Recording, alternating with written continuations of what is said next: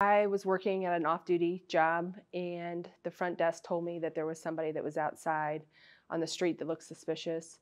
And the location that I was working at, we've had a lot of theft from autos, so I thought someone was possibly breaking into a car.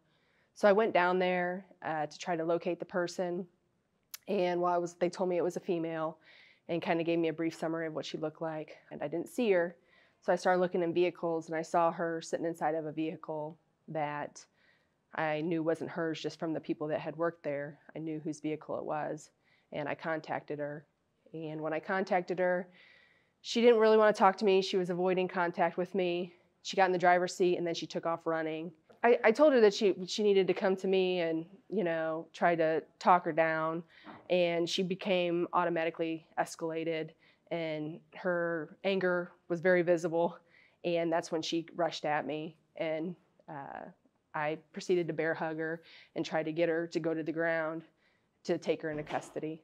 While I had her in a bear hug, she bit me in the wrist, and then she let go, and then she bit me in the finger. And I don't know why she decided to run like she did, but I'm thankful. I'm very thankful. I'm thankful that the person that owned the car, I contacted her before the person that owned the car got inside their car to leave for the day.